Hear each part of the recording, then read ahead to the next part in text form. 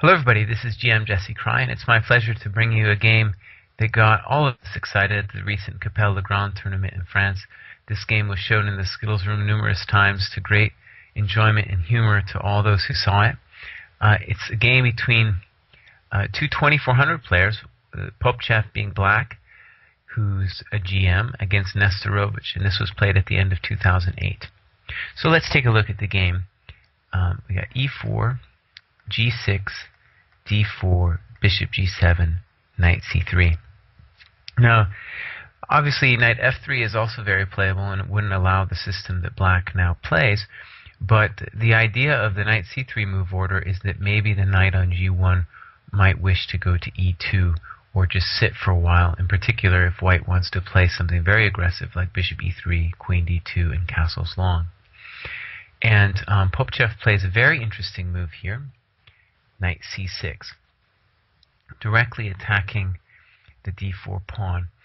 And we're going to see this game has some very interesting tactical ideas, but before we even get to the tactics, we're going to see this nice hypermodern play by black.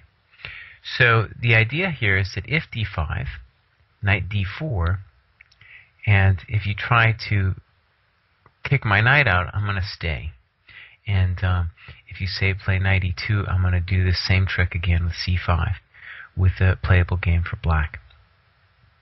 So white decides to play bishop e3 first, and here Popchev plays a very interesting idea. He plays d5. Now first let's think about what the idea of this move is.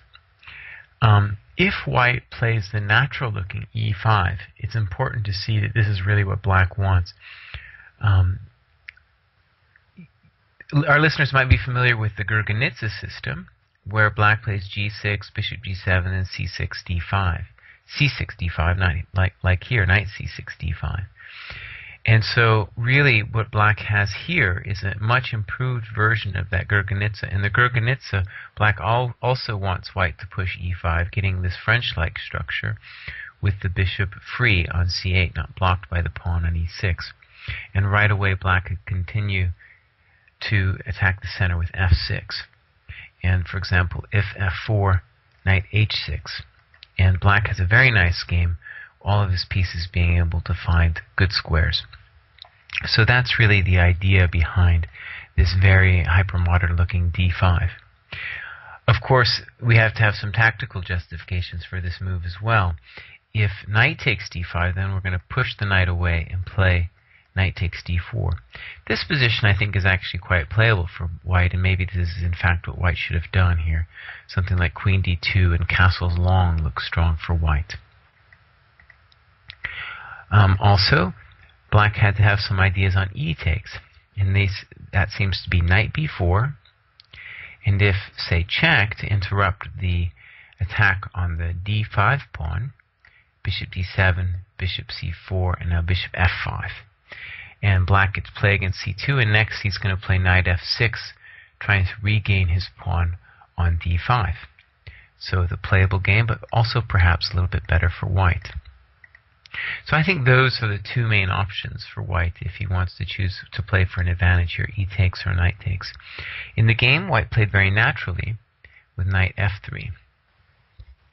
And really, to my mind, what this admits is really that black has been able to make two pawn moves, g6 and d5, and all of his pieces have found good squares. He's got like a Grunfeld setup. All of his pieces finding reasonable squares. Because now we can take. And now Popchev makes a debatable decision, but one very much in keeping with the hypermodern style of his opening play. I think more practical would have been just to play knight f6, and after an exchange, black's play is totally adequate in this position.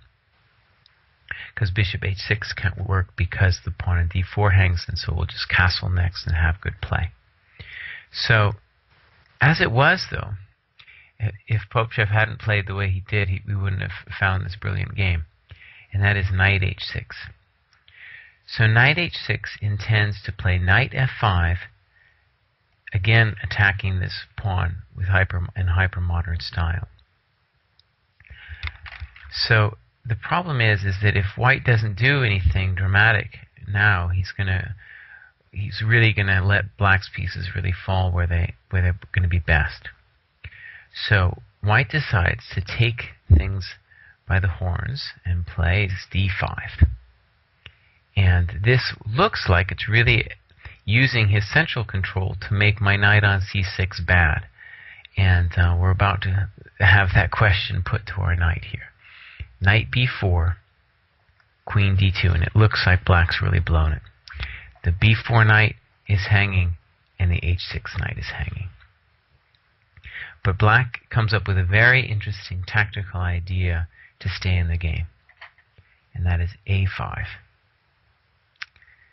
So the first point to see is that if bishop takes h6, we're going to end up with knight takes c2 at the end. And I have a feeling this is in fact what white should have done. Because in this position, the a1 knight is going to fall, and even though white's king looks exposed, really white's minors are so strong in this position that after we win the knight on a1, black's king is going to come under just as much attack as white's. So I think that would have been the proper punishment for black, but even then we can see that that's going to be a long game just because the kings are running. As it was, white was probably feeling very much provoked here.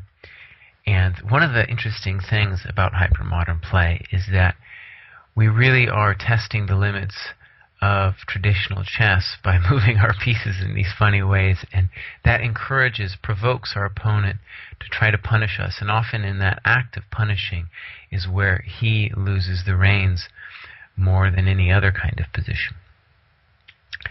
And the idea that white has here is a3. So obviously if the knight just moves away, the h6 knight will fall. But black's knight, or question, is queen takes d5. So we win a pawn and threaten e4. And after pawn takes knight, we play queen takes knight, and we're at least temporarily stopping the bishop from hitting our knight. Well, the fun isn't over yet. White's idea is this. First we kick the queen, and if we don't do anything grand, the knight's simply going to come into the center with f5 or g4, and black's going to be beautiful. Notice, too, how strong this bishop is talking to that b2 pawn. So white has to do something extraordinary, and here plays castles.